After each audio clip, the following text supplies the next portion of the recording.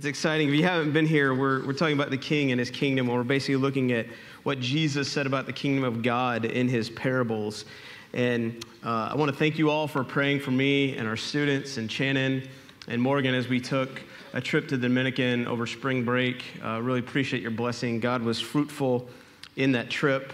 And as somebody who's going to have a student in the youth ministry here in just a couple of months, it was really good to see Shannon in his element. My son's in good hands, and so I appreciate him. And thank you all for your prayers. You'll see a little bit more about that this morning as well.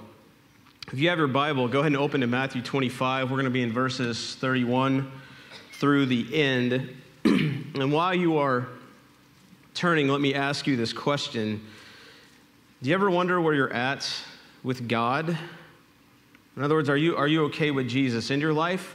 Right now, is God looking at you going, that's where you need to be. Just keep on keeping on. Or he's like, you're kind of below the curve. Well, I do that sometimes in my own life. And even right now, just where I am, I'm kind of in this season where I've really been praying more than I ever have. And I still ask myself that question. God, am I where I'm supposed to be right now? Am I okay with you? And I think if I'm wrestling with that, I think that there's probably some of you that are wrestling with that as well. And one of the great things about our story this morning is it helps us with that. And one of the great things that our leadership have done at our church is that we know that we often want to do that. We want to evaluate where are we at with God? Are we okay with God? And so we've devised, an easy way to communicate that, where we experience God. Are you experiencing God in worship? You're here this morning, so yes, but hopefully you're doing that on your own as well, in your own room privately. We find community. You do that in life groups, and if you don't have a life groups, we'd love to help you find one. Just go to the connection booth at the back at the end of the service, and we'd love to help you find a community where you can grow together. And it's also making disciples. Are you replicating people with the same faith as you, and also then serving others, because Jesus was all about serving others. And so like I said, Matthew 25, it's a parable we're going to look at this morning. And if you haven't been here, Tom introduced the series, and if you want to catch up on that, you can download Tom's message and all of these messages from our website and listen to it as a podcast. But a parable is an everyday story with a point that unlocks a spiritual truth. It forces us to think about ourselves and to think about God. And Jesus gives us one such parable in Matthew 25. So will you stand with me in honoring God's word? Verse 31, when the Son of Man comes in his glory, and all the angels with him, he will sit on his glorious throne. All the nations will be gathered before him, and he will separate the people one from another, as a shepherd separates the sheep from the goats. He will put the sheep on his right and the goats on his left. Then the king will say to those on his right, come, you who are blessed by my Father, take your inheritance, the kingdom prepared for you since the creation of the world. And then skipping to verse 41, then he will say to those on his left, depart from me, you who are accursed, into the eternal fire prepared for the devil and his angels. And finally, verse 46, then they will go away to eternal punishment, but the righteous to eternal life. Let's pray. Jesus, this morning, I just pray that you would inspire, awaken, and revive your people through your word. God, just help me to get out of your way so that you can speak clearly to our hearts. This time is yours. Give us ears to hear from you. In your name, amen. Okay, you guys can have a seat. So that's a crazy scene. I mean, the stakes got high really quick. I mean, it's fascinating. It's disturbing. There's lakes of fire, and people are being compared to livestock. But before I unpack this story this morning, we need to remember where it falls in Scripture. There's no part of Scripture that just stands on its own as just an empty truth, and this is actually a thread of what Jesus is teaching his disciples. And the context of that thread is, will you be ready when Jesus comes back? In Matthew chapter 24 and 25, it's a group of teachings that are all about the end, the final judgment, and what will happen. And Jesus gave this teaching on the Mount of Olives, and which is why it's sometimes called the Olivet Discourse. But it's also the last teaching that Matthew records of Jesus, because it immediately goes from the end of 25 into the events that discuss his death, his burial, and his resurrection. And so the subject is basically warnings of judgment, the end, the final judgment, and the return of Jesus. And we need to be ready because Jesus will come in an hour when no one expects him. And so what he's basically doing is illustrating through some parables, what does it mean to be ready? What does it mean to be ready for the return of Jesus?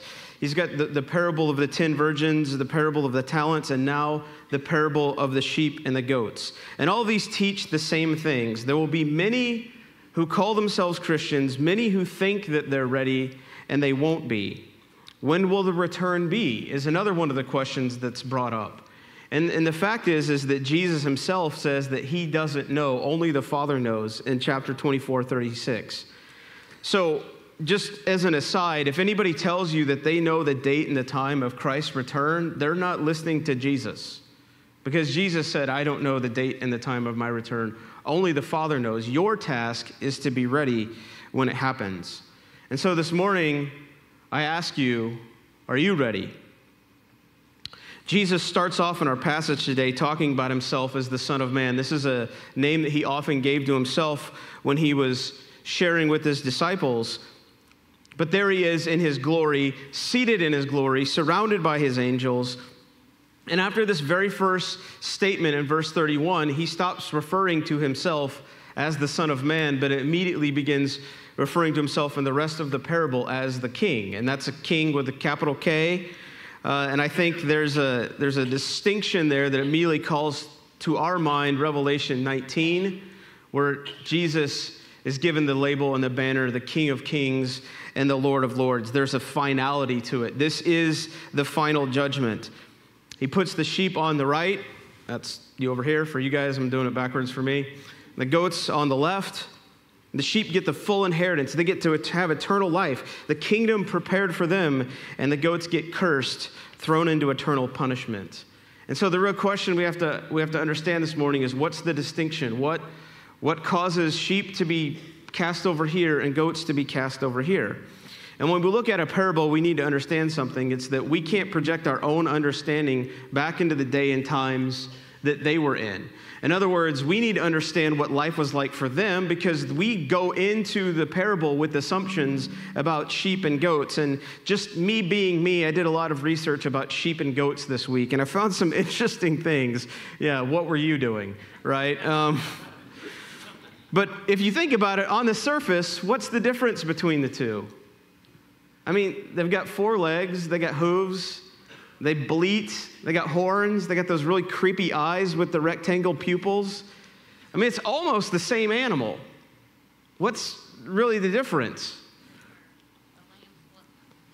Well, I mean, we give him these names and everything, but one of the things that's that I was looking at was that we can kind of in our mind picture what a goat looks like and picture what a sheep looks like, but we've had 2,000 years of selective breeding and animal husbandry and all of this to kind of draw these animals apart. In the Bible times, there was much less distinction between the two animals.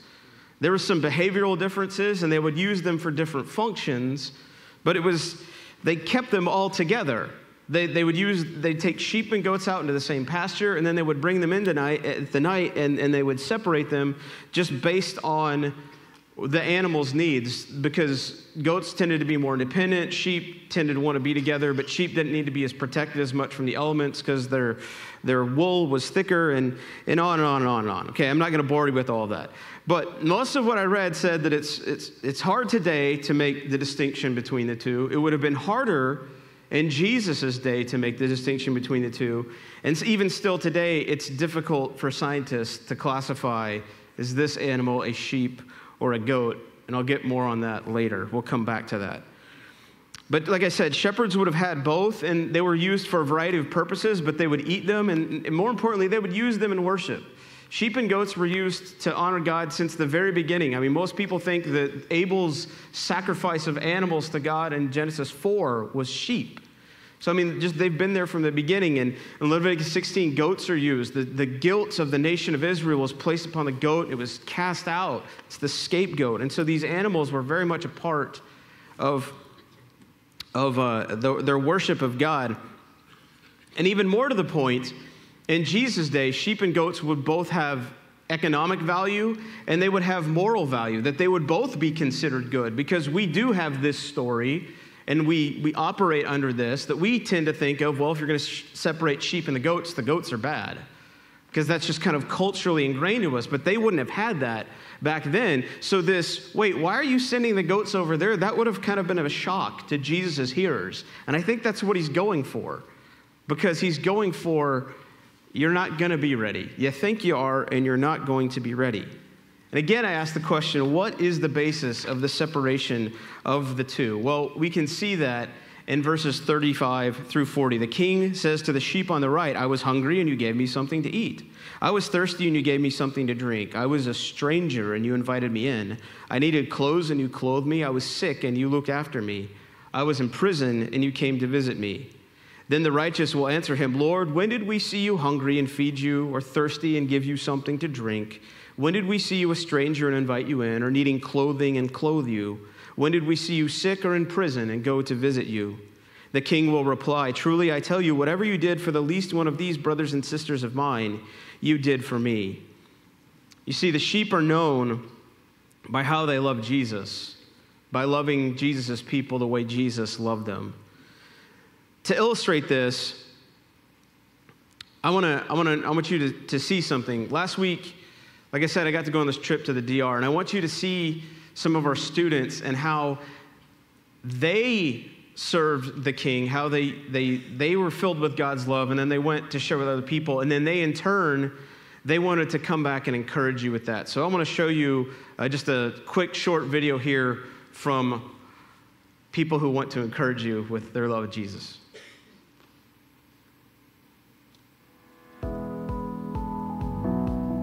Like our team did a great job, not only connecting with kids, but being phenomenal at doing the work that was placed in front of us.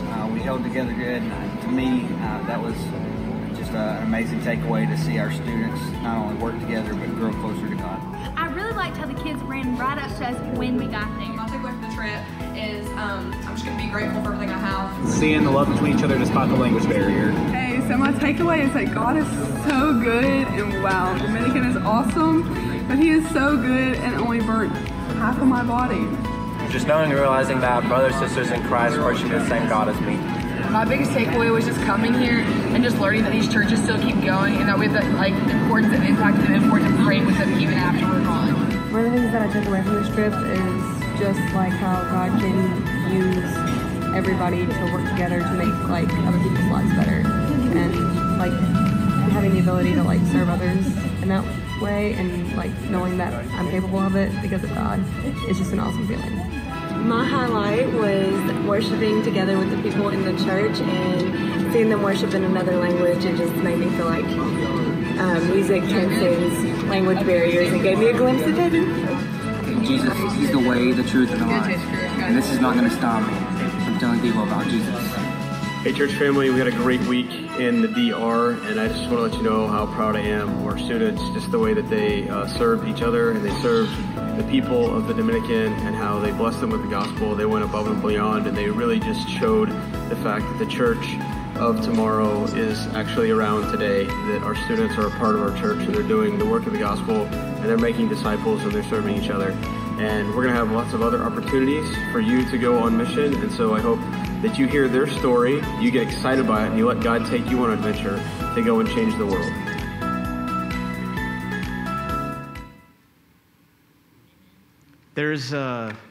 You can clap for our students. We should be proud of them. Absolutely. There's a selflessness that emerges when we walk with Jesus. And so they just want to illustrate that to you and challenge you to take a step out and to love like Jesus loved. But to the goats on the left, back to our passage. In verse 42, I was hungry and you gave me nothing to eat. I was thirsty and you gave me nothing to drink. I was a stranger and you did not invite me in. I needed clothes and you didn't clothe me. I was sick and in prison and you didn't look after me. And they will also answer, Lord, when did we see you hungry or thirsty or a stranger or needing clothing or sick and in prison? And we didn't help you. And he replied, truly I tell you, whatever you did not do for one of the least of these, you did not do for me. Just as we're looking at this passage, there's a couple of quick notes here. The fact is the goats address Jesus as Lord, does not mean that they are believers, right? Because Philippians chapter 2 tells us, we know this is at the final judgment, that at the final judgment, everyone will confess that Jesus is Lord. And the goats are living a selfish life. They saw lots of people in need, but they didn't do anything for them. The goats had not accepted the love of Christ, and they didn't have his love to give to other people. So on the surface of this parable, it looks like Jesus is telling us that the deciding factor on what separates us for our eternal destination is what we do. But here's a spoiler, that's not it. You see, the parable doesn't have any hidden meaning. It's not a riddle that we have to unpack. There's just one main simple truth, and it's the plain, simple meaning of the story. What is the basis of the separation? And that's found in verse 34. Look there with me. Jesus says this, the distinction is you who are blessed by my Father.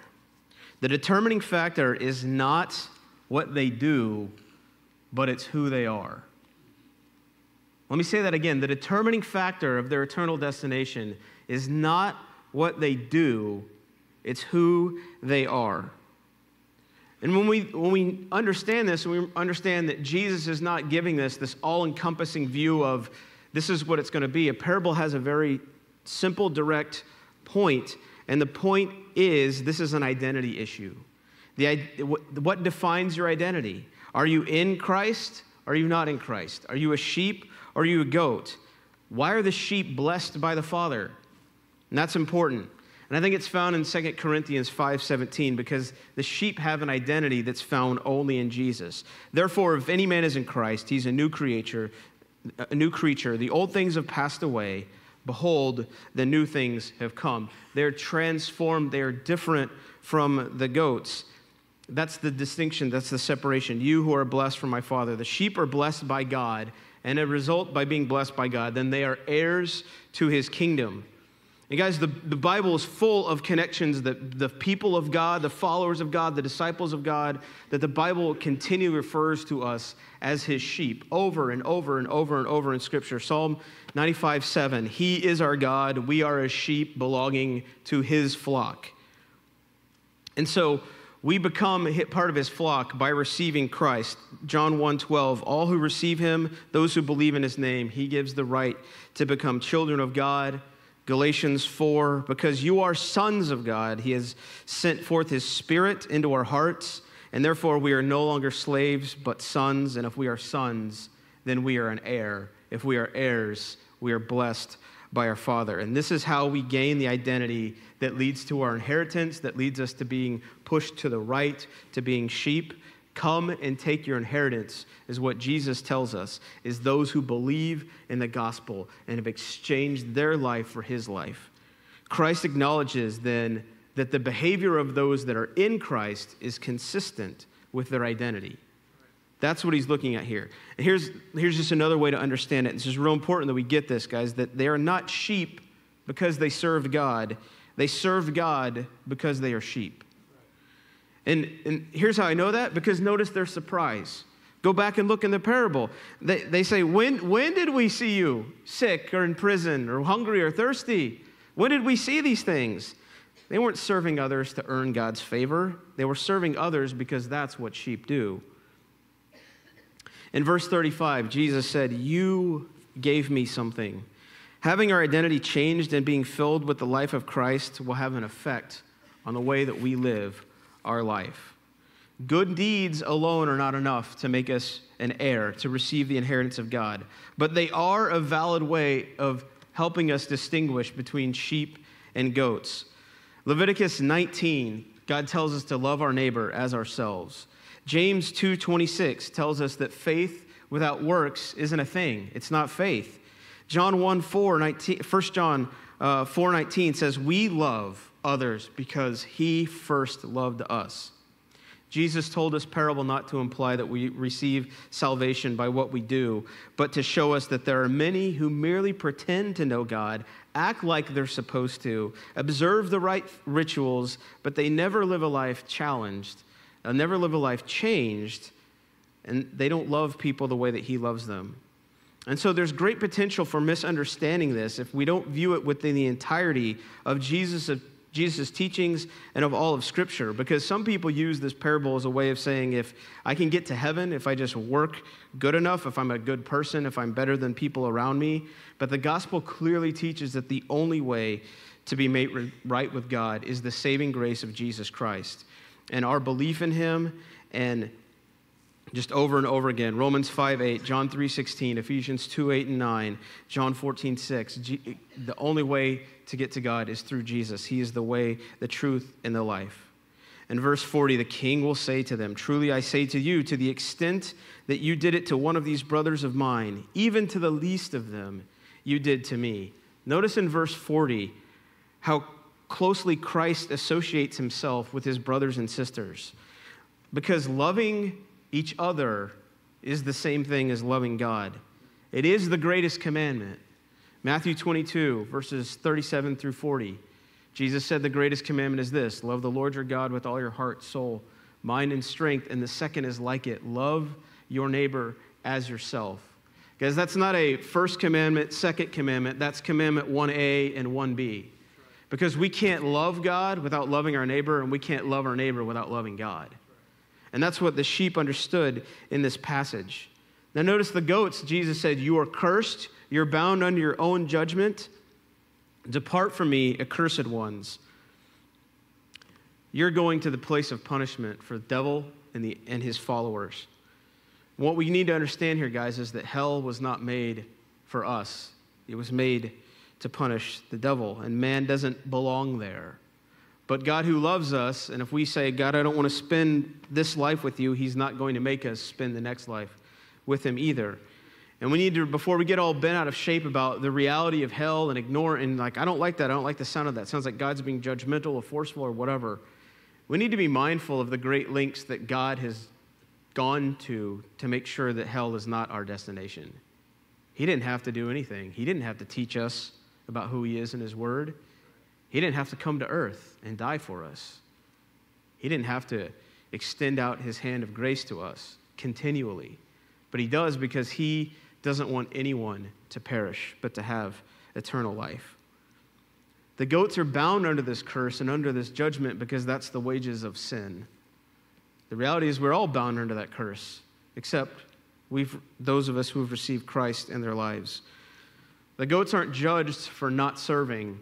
Guys, that's not the point. They're judged because they are selfish, because it's their nature, and because they don't see things the way God sees them. They don't love the way that God loves. So this parable is like a mirror. It works like a mirror, and it shows us who we are, and it helps us examine ourselves in relationship with God. So this morning, is Jesus talking to you? Honestly, deep inside, ask yourself, am I a sheep or am I a goat?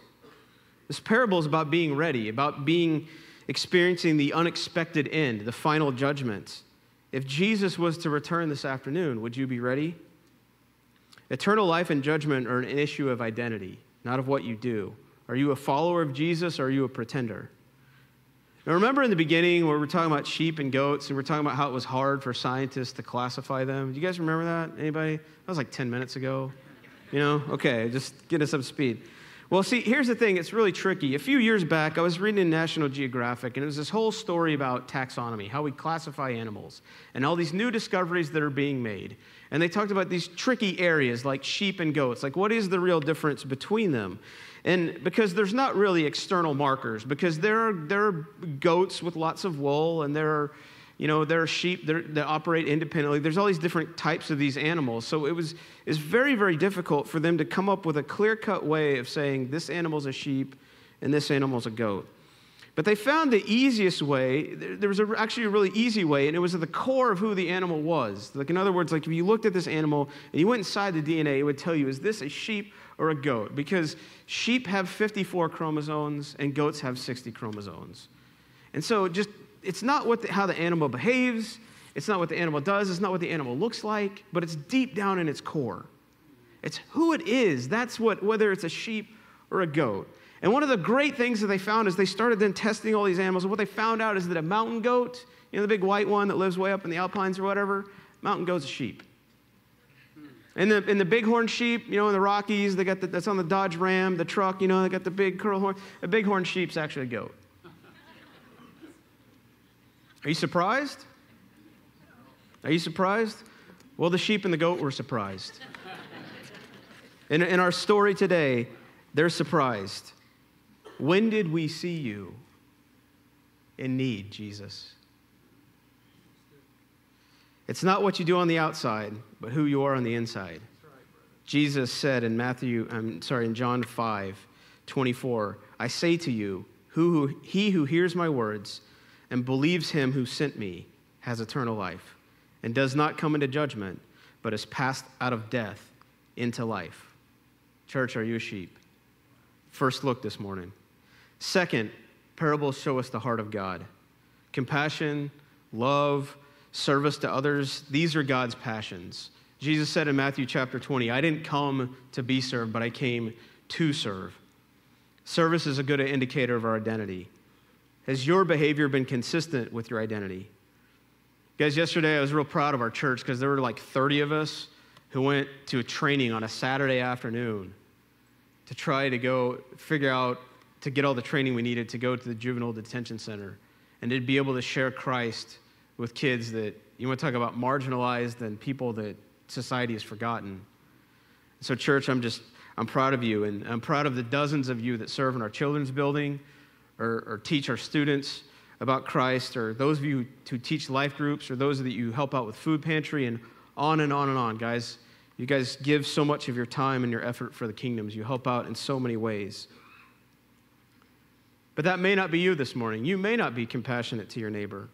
And you may not have a place to serve others. Well, at the end, in just a few minutes, back at the connection booth, Matt's going to be back there. And we've got a catalog of all the places in our church where people can just plug in and start serving in God's kingdom. It's not hard. Look again at what Jesus said. Did he say, I was thirsty and you sold everything you had and lived in a cardboard box? No. He said, I was thirsty and you gave me something to drink.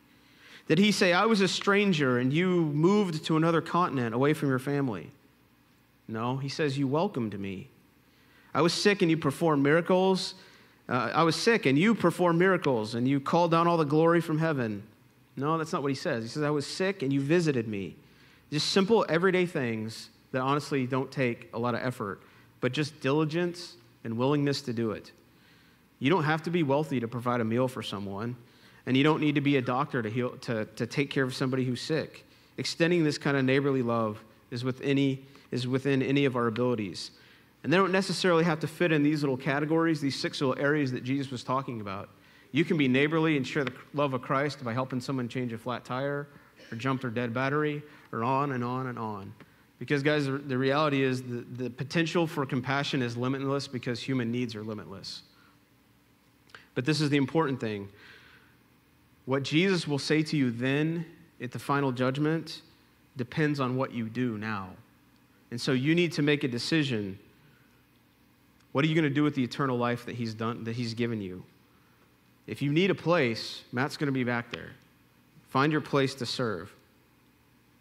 And the last challenge I want to say this morning, and then we'll pray and we'll respond, is that what if you could say, I don't do these things. I don't know. I don't know that I'm ready. I don't know that what Jesus would say to me at the end, if I would be a sheep or a goat.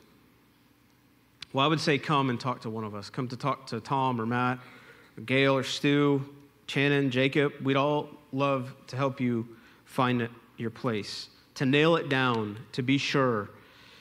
Because this parable makes it clear that there's an eternal destination for all of us. Guys, we were made in God's image, and one of the things that means is that we were meant to be in relationship with God forever.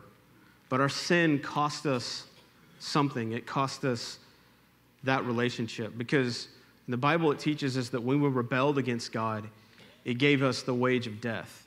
And that death is layered. It's not just a physical death, but it's a spiritual death, which is a separation from God, which means that we don't know God's mind. We don't know his heart. We're confused about God, or maybe we're fearful from him, or maybe we're running from him. And we can't call out to him and say, God, can you guide me? Can you help me? And it also means an eternal death, and that's the lake of fire, the eternal separation from God that we were never meant to be in. It was never meant for us.